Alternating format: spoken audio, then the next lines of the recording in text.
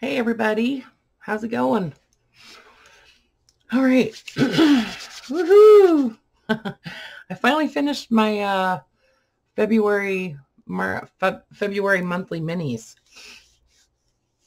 So I know I had promised that I would do a video on making these charms, but I forgot.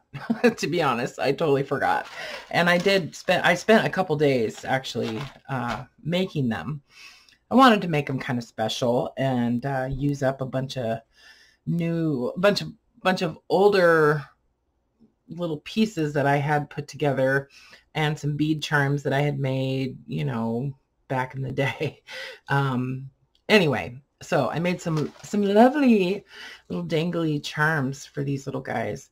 And mostly what I wanted to show you guys was the little clasps that I used that I had seen people using as stitch markers in crochet.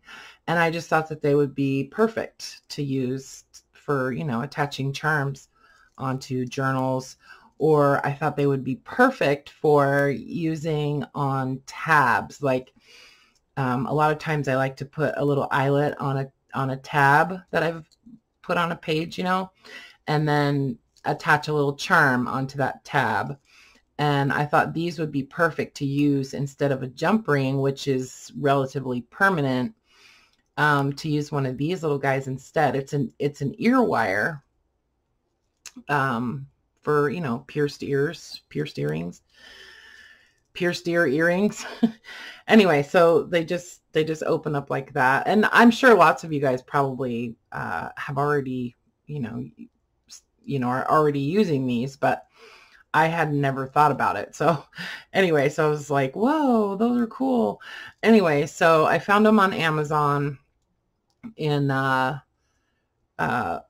this is the bronze color. And then I also got some copper ones, and they had like, I think I saw rose gold and silver, and then just a regular gold. So I usually go for the more like antique color ones. So anyway, so that's what I used. It was I bought 4 packs of them, and I think they were like $6.99 or something like that. There's 80 of these in the pack, and then you also get a little kind of a little jump ring so that you can attach your charm onto it. And they're actually kind of nice little jump rings. They're a relatively heavy gauge, so they're pretty sturdy little jump rings. Anyway, so I just wanted to show those to you guys, those little ear wires that are great to use for journals. Anyway, so I finished all the mini pocketbooks, and thank you guys for following along, and I hope that some of you actually made some of these, because I think that the design was actually pretty cool and relatively simple, straightforward, once I worked out all the kinks, Anyway, so there are 18 of these that I just listed on Etsy. The listing is active right now. I did not do a listing for each one. Honestly, I just thought, if you want one, just send me a message when you purchase one and kind of tell me what your preference is as far as like the color, or like, and I will do my best to accommodate that. Okay. If you don't care, then don't bother sending any preference at all. But, I just think it's kind of fun to do that. And then it's sort of a little surprise when you get your journal too. But, if you have your heart set on a specific cover paper, then just tell me that when you make the purchase. And if it's still available, then I will do my utmost best to accommodate that. Okay. So I hope that works for you guys. I don't have any blue for some reason. There's no blue. And this is actually kind of like a maroon color. It's not purple. I tried to use a lot of different papers on the covers. I didn't repeat too many times the same paper. This one is kind of like a dusty pink. I think this is the only one that I actually repeated a couple times. So anyway, so should we look at a couple of these? I made the little journals that go inside of them. And oh my gosh, I got to show you guys this paper that I found. I have to show you this paper real quick. Hold the phone. It's so cool. I was like so excited when I found it. Dun, dun, dun, dun. Isn't that the greatest? Look at this paper. It's so cool. It's this like, you know, penmanship paper, but probably for like older kids because it's like, you know, smaller. But look at that. Isn't that awesome? And it's like newsprint paper, and it's just cool. It's like kind of aged around the edges and stuff. No idea how old this is, but I scored. I was so excited when I found this. And then I actually was out and about in the world the other day and happened to stop at this thrift store that is set up for veterans. It's the veterans, Spokane Veterans something or other thrift store. And also I found a whole ream of onion skin paper. Dun, dun, dun, dun. See, I knew I knew that some more would come into my life. And there are a couple people that actually heard my pleas on video and agreed to do some swapping with me. So those two people that sent me onion skin paper with the promise that I would send you a pack of goodies, please don't feel like I've forgotten about you. I have not forgotten about you. I just had all this other stuff in my world going on, and when I put together bundles like that for people, I like to kind of devote some mental energy to it. So just know that I haven't forgotten you. Okay. And I'm sorry that it's taken me forever. Okay. So let's look at a couple of these. Yeah. Oh, I'm so excited. These turned out so cool. I think I want to make some of these larger because I'm just rambling on now, but I went to an auction house that is actually shut down as an auction house because of the pandemic. And now it's basically just like a consignment store. And, but they do like estates and stuff. Anyway, I bought 2 more filing cabinets, and one of them was filled with the old green hanging file folders. So, okay. So I have a bunch of those, and I'd like to use some of those to make some like this, but a little bigger, you know, somehow. Anyway, so each of these just has a piece of sari silk it just wraps around a couple times, added a little knot, nice generous, you know, length of that. Of course, the charm, so that'll just kind of set off to the side when you're using the book. There's a little pocket page here with a magnet, and I just went through and I didn't put stuff in every single pocket. But I just kind of randomly dispersed things throughout the journal. What I do is I make piles of all the stuff that's going to go into the journal. So I made 22 piles. And then, so then I just take the journal, the empty journal, and the pile, and then I just tuck it all in. Anyway, so then this turned out, I just love how these turned out. So they've all got an assortment of of course, I said I was going to use a bunch of the Tim Holtz like ephemera pieces and stuff because I just went crazy one day at Joann's and I bought a whole bunch of it. Anyway, so I just I pulled from like 3 or 4 different collections and added some from each one. And then there's some printed ephemera that I have cut out, little, just little bits, little pieces that you can use to journal on or whatever. I didn't do any additional embellishing on these. Like I didn't add any, like I thought I would come back and, do a little collaging and stuff on some of the pages and whatnot. But I just, they were taking so long to begin with that I just thought, no, I'm just going to tuck stuff into the pockets and you guys can do that yourselves. Anyway, so I did make a little journal insert.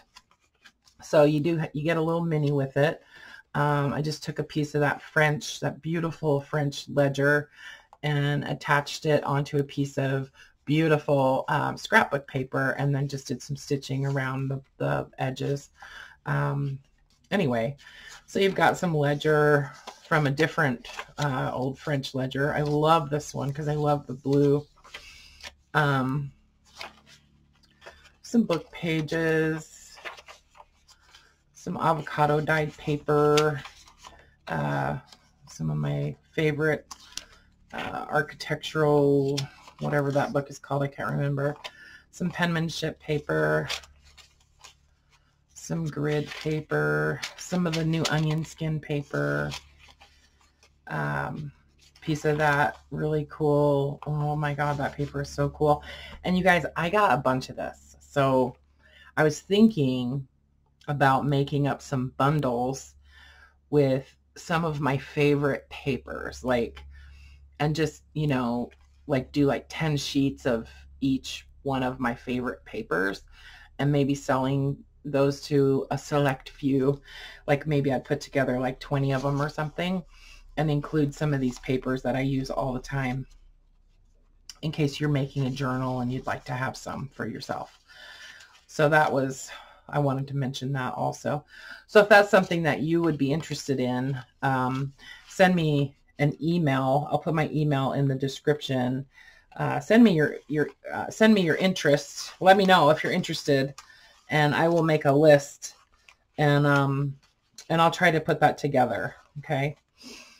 And then this is the other removable insert. So this is the little pocket page. So this could actually, just be a separate little thing that you can use for odds and ends. I did put a Tune-a-Dex card in each one. And then I added pulled out a whole bunch of that bank ephemera. Honestly, I had this huge bundle of it that I forgot about. So I was like, oh, that would be cool to just include some of that in these little journals. So I pulled out a typed letter and then also a handwritten letter from that bank ephemera that I acquired, like, seems like 2 years ago now. So some of this stuff are things that are digitals that I've, things that I've scanned. Some of it is the Tim Holtz stuff. So it's just all kind of mixed in. And you know what's funny is a lot of the things that are in some of his ephemera packs are things that I already have as scans from the original. So it looks like Tim Holtz stuff, but a lot of it is actually mine. Anyway, and then this little envelope that is removable, I just tucked in like a whole bunch of stuff into each one of those. So when you get this, and if you want to, just make sure you look inside there and that nothing has gotten stuck, because there might be some little tiny pieces that kind of get tucked down towards the bottom of this envelope. So just to know what you have, make sure and check down in the bottom. So that little stringed envelope, I just tucked it in this pocket. And then it goes back into its elastic here. This is another little pocket page. There isn't anything in this pocket, but it's a little stringed closure on there. And then another gusseted pocket at the back. This is the hand, each one, like I said, has a handwritten letter. These are letters that were written to the bank. It was this bank in Lind, Washington. Most of these are from like 1911 to about 1913 or so. Anyway, so those are just fun to have to use for collaging or for whatever. And then these two little pocket pages that flip. There's a little tag in this one, and then some other ephemera in this other one. This one has a magnet, so it holds both of them down. Okay, so that is that one. And you know, you could totally just go crazy adding stuff onto these, like they're semi-naked, you know. So there's that one. Let's look at another one just for fun.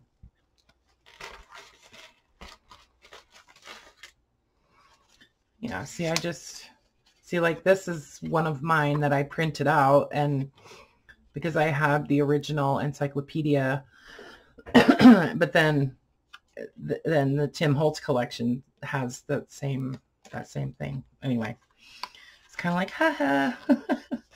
Anyway, so yeah.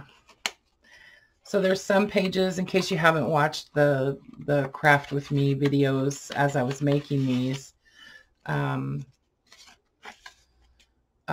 did do a little bit of collaging on some of these surfaces, but not every single one, because I wanted to use a lot of these scrapbook papers that I just bought, and I love them. So see how the gusseted pocket really opens up nicely, and you can really pack a lot of stuff in there. And there is another pocket right here too. So, but yeah, so these are made out of some kind of oversized, like document envelopes or whatever. There's the little insert, the other little insert. And this, you know, there's a pocket at the back of this too. And then one here on the front. And then another gusseted pocket on the back, as well as another pocket right here. So, okay. So those are, like I said, in my shop right now, ready to go, and they are free shipping in the US. Outside the US, I'm not sure how much they are, but how much the shipping is to various countries. But I know that the shipping weight is right around 8 ounces, so it shouldn't be more than like $10 or $12, something like that, to say Canada, which is usually the most expensive as far as shipping goes. But yeah, so each of these journal, the charms, you know, just has lots and lots of goodies on them. Charms and bead charms that I've made, and all kinds of like vintage buttons and little bells and things like that. So, but there's still plenty of room if you have stuff that you wanted to add on to those. So, okay. So there you go. And like I said, let me know if you're interested in like a, what would I call it? Jessica's Favorite Papers bundle or something. And I'll see how much interest there is. And if there's enough interest, then, I will put those together. Okay. Because I did get a lot of that paper, and I will share some onion skin paper and that kind of stuff. So, and some of the different like grid papers and things that I have. So anyway, if you have any questions, send me an email or leave it in the comments. Excuse me. I'll try to get back to you as soon as I can. I will leave a link in the description of this video to the listing where you can purchase one of these if you want one. And yeah, I guess that's it. Okay. Thanks for watching, guys. Love you. Bye for now.